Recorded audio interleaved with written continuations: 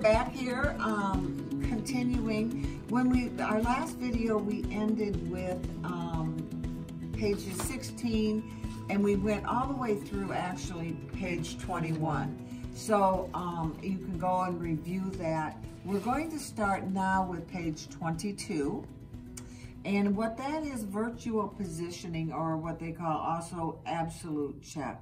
So where you do that is you are going to go into your hoop area, and right down here is your virtual checking. And so when you've hooped a design and you've got it, let's say on a shirt, and you want to make sure that it's in that right where you want it to stitch out, you can go and you can find out where each point is on this and where it's setting up on your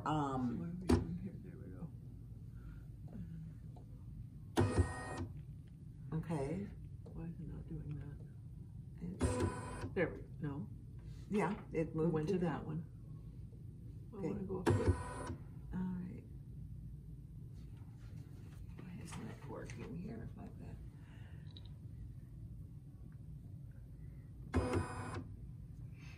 Okay, so yeah, is your grid, touch it twice. You have to touch it twice. There. It will not let me go up there.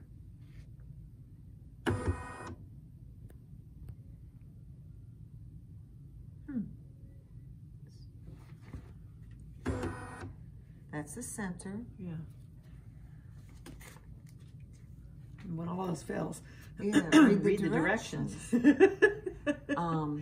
any point. The needle will move to the location. We were touching the point. It won't move there.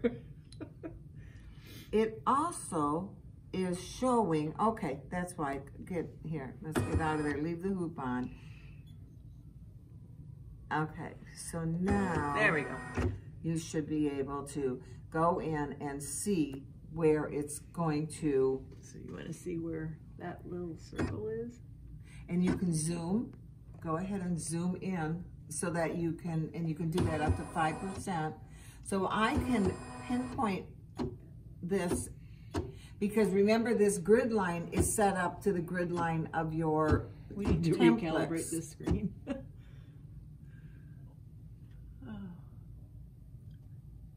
So you can really get in there and see. So if this is on, there. So you can, with your template, your plastic templates that we showed you last week, you can go in and literally get that set up to right where you would want this all stitched up. Mm-hmm. So with that. And we're way zoomed in. You can see the little red box going around what we're zoomed into. Yeah. So this is, I mean, it's going to be bigger, but you're seeing it as, you know, so that you can position. Go back out. And then my little red box goes away when I get all the way out. So again, in the big book of embroidery, there's more about this that will take you and really step you, you know, help you through it. Some of these things is things that you're not going to probably use a lot. Yeah, but it's nice to know they're there. And you know, don't think I probably have never used this. I don't think I have either. You know, in all of the embroidery that I've done, I've never used it. This is when you're positioning stuff on clothing, or you know, and then you want to get in there and really get it right where you want it. Yeah. That's when you do this.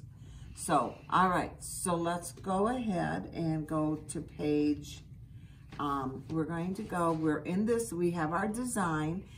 We have it set up so that it stitches here. Well, actually, we don't anymore because we centered it, remember? Oh, that's right. All right, well. It doesn't matter. It doesn't matter. All right, we're gonna go back here. Let's go back into the hoop and we'll take that off and we can take that off. Okay. Now we wanna close out of here because we're going to be starting to go into the actual sewing motifs. You're going to, when you wanna go into sewing, now right here, well, no, we're gonna stick with the book. We're gonna go to the needle. All right, now on here, and because of the design, it's a single color design. It's a single color design, yeah. So, you know, it's only gonna stitch one color. If we had multiple designs, well, let's go back and get a multiple. Yeah, let me just get, that looks like that ought to be, let's do that. Okay. There. Okay. So here you can go changing to a single color design. If I touch this, it's only going to do one color and it's not going to stop in between. If I don't have this touched, what it will do you see how there's two colors? Okay, so if I touch this, go back, it's going to stitch that and it will bypass this and it will keep sewing so that you don't have to cut threads or anything like that. And so that's what the single color embroidery will do. Okay. Now let's go down. Get something a little more, what are we gonna make? There, let's do that. There, we'll make that. Okay. Now we're going to go down to, on page 23 at the bottom, adding a basting box. Well, why do I need to add a basting box? And so you want to go into your needle. Right here? What the basting box, and I like a basting box. What it does is it's going to do a basting box all around the area that I'm stitching, which stabilizes this fabric. It helps it not shift and do some puckering with you. It doesn't ultimately stop puckering because that has to do with stabilizers. Right. But it does get your design to stitch down and kind of hold it in place. Your fabric is being held in place. So you would go ahead and you would highlight that. Also, what you can notice, that this is not highlighted. This is one, we have one color. There's no other, there's the one color. Your basting box. Do you see what it says? It says basting box because I already had highlighted that in there. So you're going to, that will be there. When you're doing, I had to learn this too, is when you put a basting box around, it changes the sequence. Because now number one becomes basting box, then number two. So in your design, your patterns, your designs that you get, number one will become number two because it has changed that sequence. All right. All right. So that's on there. We're supposed to be on a particular design. I don't know how you get to it. We don't have it. Oh, well then, okay. Yeah, we don't have it. I don't know what, that's... No wonder we don't have that one. Yeah. Here, we'll make... The tree? Well, I'm just looking at these other exercises that they want us to do. Different things like thread cutting and whatever. If we have a single color design, we're going to have trouble with that. You can't do it. So let's go do something that doesn't have like a ton of stitching in it, but at least has two colors. How about the heart? Does it have two colors? That has two colors. It has two colors. There you go. That's what we'll do. And it's only 25 minutes. So. There you go. All right. So stitching a design. Page 24. You're on page 24. And what it's talking to you about is that it's going to have, go ahead and highlight. All right, do you see, that is saying that it's going to cut between your colors. Your thread will cut between the colors. You have, right now, it's highlighted the yellow. You're going to be stitching out the yellow because we did not put a basting box in here.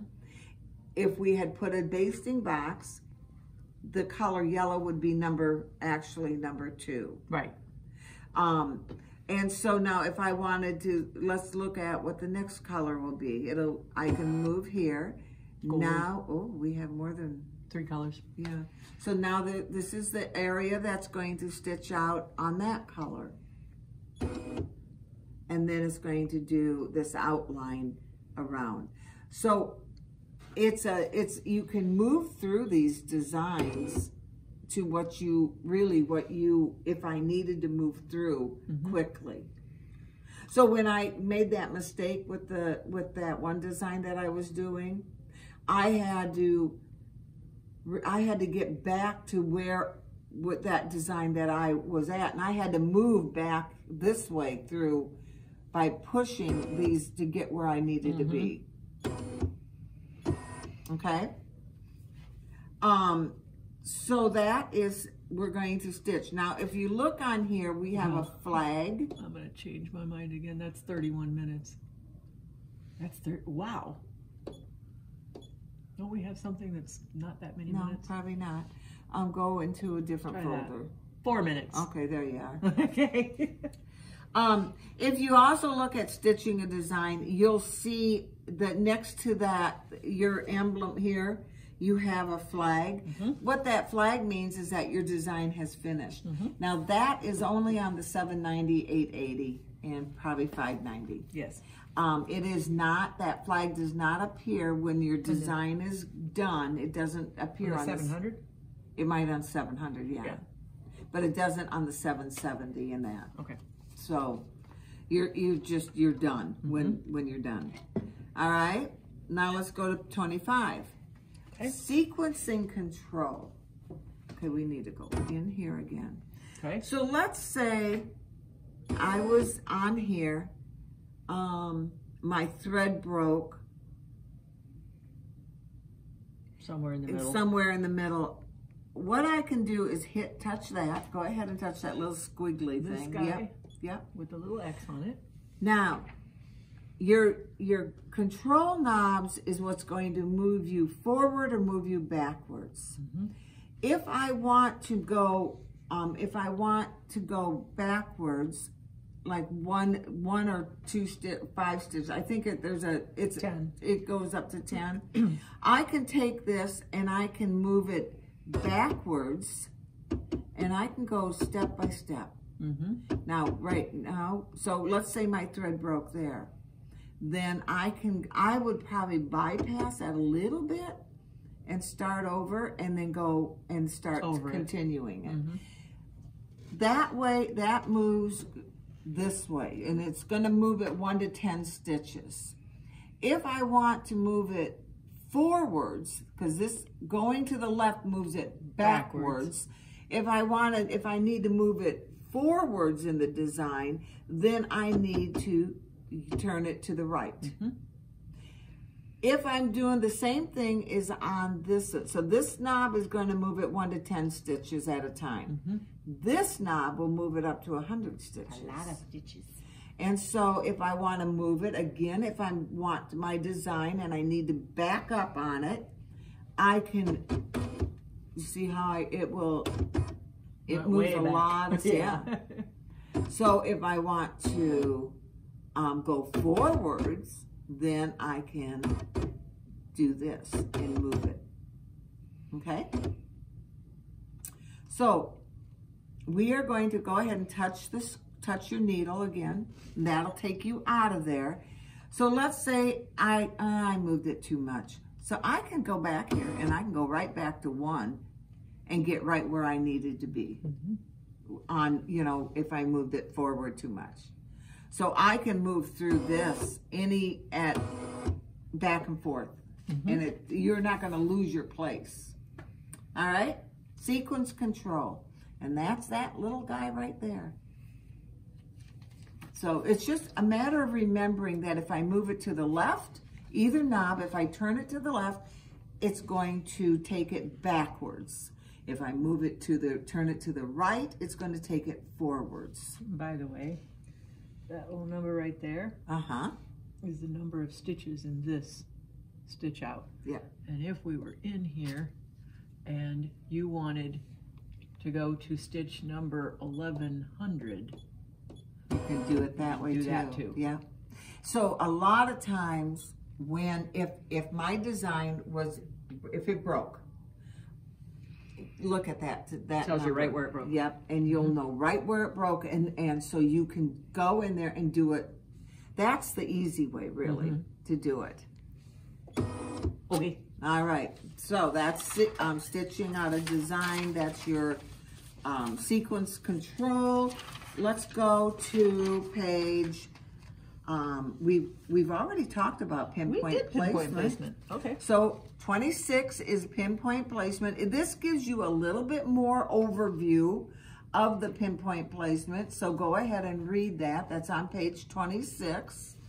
Then we talked about last time, we talked about the thread up command. In the settings. In the settings, We set that up. So your thread up designs are the needle. So I can push this needle and bring my thread up, or I can push it again and it'll bring my thread down. Well, either way. So if I needed to get my thread up to the top, or I wanted my needle in the down manually. position, You wanted to do it manually. Right. So that's that. That's on page 27. So on that thread up command, like it says here, if you wish to bring the bobbin thread to the top to secure it, that would be much like when we quilt. Yeah. We use our buttons to push free motion quilting. Manually bring that thread up to the top. Yeah. All right. So let's go into, now we're going to go into kind of the lettering. Yay. So on page 28, we're going to hit, now did you see how Lisa got back to there? Let's go to the machine. And then she went right into her lettering and picked that folder. You have multiple lettering choices here. So you can have up and down, you have scroll letters up and down, left and right. And this, of course, is a 790, so we have even more. Yep. There's a lot of choices on the 790. Yep. Nice. Yep. Okay, so let's just go, you want to go there? Okay, so let's type out Bernina.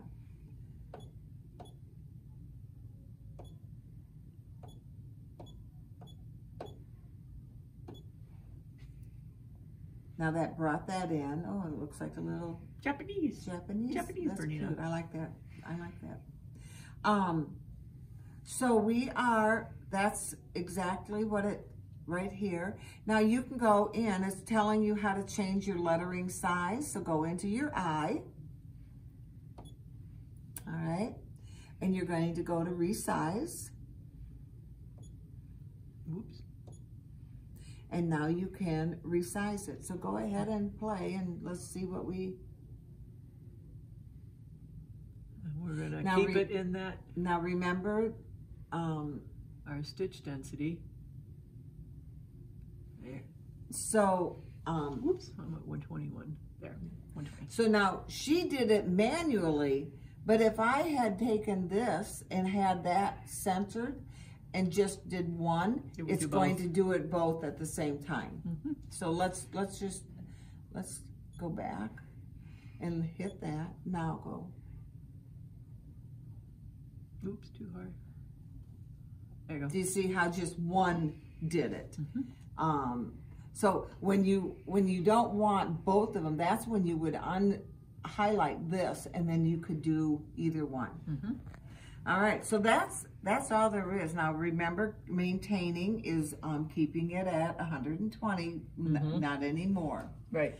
All right, now we're gonna get to the word art, and we're gonna change the spacing Remember that this is only on the 790, 880, 700, and 500. So let's go back into the RI and let's go down to lettering. Now we can,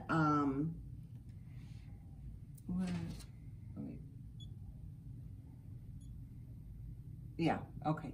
I didn't see which one you hit. That one. That one. So I can move this so that it's gonna do a circle. We can do all kinds of stuff in that. So let's go ahead and says turning the knob to the left decreases the spacing. So guys, this is the time. We're not stitching anything. Yeah. We're just playing. This is the time when you get in there and start messing with the buttons. Just play with it. Yeah. Adjust it. Make all the yellow things happen. Do what you want to do. Oh, wait, right there. Go ahead and do that. Right there, that's saying that you're outside of the hoop. So that's when you would go in and resize to get it. Or you could rotate it. Now it'll fit in there. Oops. So yeah, you have to play with this so that you're not afraid of it. Yeah. Touch the yellow one. Okay. Ooh, look at there. Now you could go in and you could touch here. Or I could go like there. Yeah.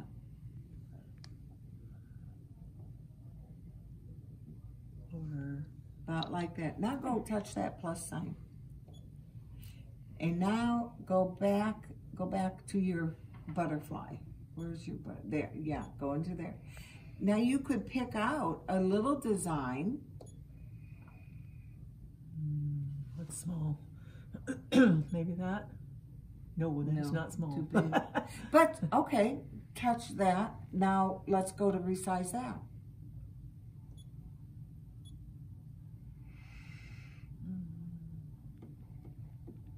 Okay, that's gonna stitch too dense, but right. But we could go up a little bit bigger. Now bring it down.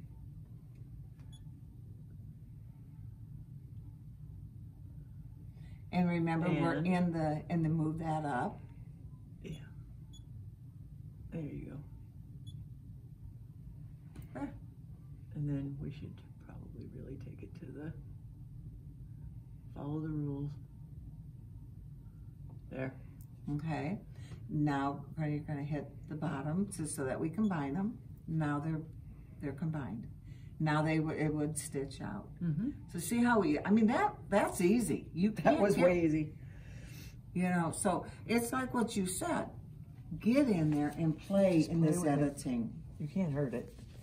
I mean, if you get in here and it's all wrong, and you're like, oh no, it's all wrong.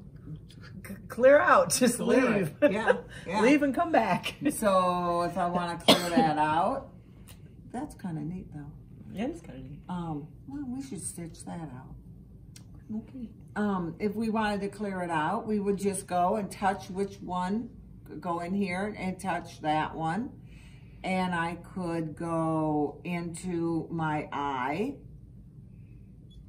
And I trash can it. I trash can it. But I'm not going to do that. I'm going to go there and combine it again. Okay. Fun, isn't it? It's a lot of fun. So there's a lot of more information on 29 about word art. Because there's a lot of people that don't have this. Yeah. Again, I will put in a thing there is that with software, you can do you can do anything. Even if you only have a 770 or a 570. Plus, with the big book of embroidery, it'll walk you through how to do all this stuff absolutely step by step on top of everything else. So I suggest read this and you know, and get in there and do exactly what it's telling you to do. And you'll learn this. All right, so let's go into page 30, saving a design.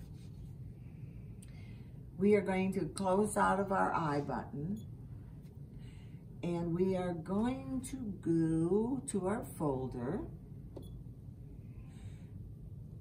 and go in here, right up here. Oh yeah, there it is. Yeah. I'm looking for the heart. This is the put her in her folder. Put her in her folder. That's the take her out her folder. Right. We're gonna put her in her. Okay, now it's saying, do you want to save that? I say yes. Save it. And there it's saved. Now if you, when you go into your save, I will come in here, and now I will go to the take her outer folder, and my heart, and there it is. That's how easy. I mean, you can't get. Do you remember? And it'll tell you right here how much memory I just used in my favorites folder. Yeah. So you can save quite a few designs in there. Do you remember how hard it was? I can remember different sewing machines that I've had over the years, and you had to have a master's degree to save things, but not with here. this. So that's how easy it is. What would happen if I said, I don't want that yellow line? Go down to your trash. Pick, no, that's not the one you want. No, I want the other one. That. Yeah. I don't think that's what I wanted to do. Okay, I want to go back out of here. I want to go here. Right. And here. Now touch that. I want this. And I want and I want trash. Now it'll yes. Now I got nothing in there. So I go back, my folder, take her out, and it's still in there. Why is it in there? Because it's the machine. The machine has factory. It's a factory thing. Okay. So there it is. So you can now go ahead and touch that because now it's back in our thing. Now we can touch here. And there it is. Okay. Okay. So that's saving and deleting designs. Changing color. We didn't talk about, let's finish this one up before changing color. Let's finish saving a design to a USB stick. So what if I didn't want to save that on this? Okay. What if I didn't want to save it in here? What if I wanted to save it to there? You insert the USB into your machine. Boop. Okay. Right on the side. And then select the motif to be saved, outlined in yellow. And then the embroidery motif is saved to the USB. There you go. Easy peasy. Yep. Okay. And then we talked about deleting or retrieving. We've done both of those. Yeah. So you can say, so if we wanted to not save this on the machine, but save it on a USB stick instead, we could do that. Yeah. So we could have it on our theme-a-doober right here, and we could go in here, and we could say we're going to put it in our thing, and except for that thing, we will put it in our USB instead. And it will show up. Yep. The USB will show up. Yeah, because we don't have a USB stick in right now. Okay, we're going to finish that one off. We're finishing page 30 right now. Page 30. We will start up for session 5. Right. We'll start with changing thread color next time. Session 5. So we're getting. I mean, you've got a lot of this stuff is on going into the 790s. Yeah. We'll probably have 2 more to go through everything. Probably have 2 more before we get through everything that's in here. But hopefully this is helpful to you guys. So we will see you next time for session 5. Bye. Bye.